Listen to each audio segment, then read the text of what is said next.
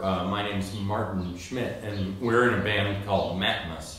I'm Drew Daniel, I'm the other half of the band. It's a digital version of site-specific audio, where audio will play, at least in the way that we're interacting with it, audio will play when you are in a particular area.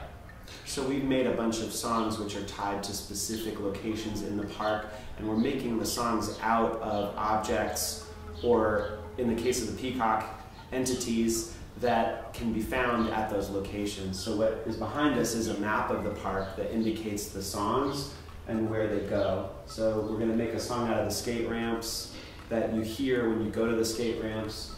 We're going to make a song for the Rose Garden, and we've made a song for the entrance out of recordings of the cafe across the street, so there'll be the sounds of eating a full English breakfast in that cafe.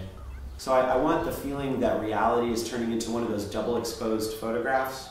You know, those where you have sort of two images dissolving and superimposed onto each other. Hopefully the music stands on its own and they could be listening to it in the dark, barely able to see the skate ramps, and it would still be a good listen. We've made a piece with local school children who came in and played patterns on our equipment. That song will be the playground piece, so when you're at the playground you'll suddenly hear these patterns that were played by children, and those patterns have a different quality than what we would make if we were, you know, constructing things. Like, it has a different sensibility, a different kind of timing.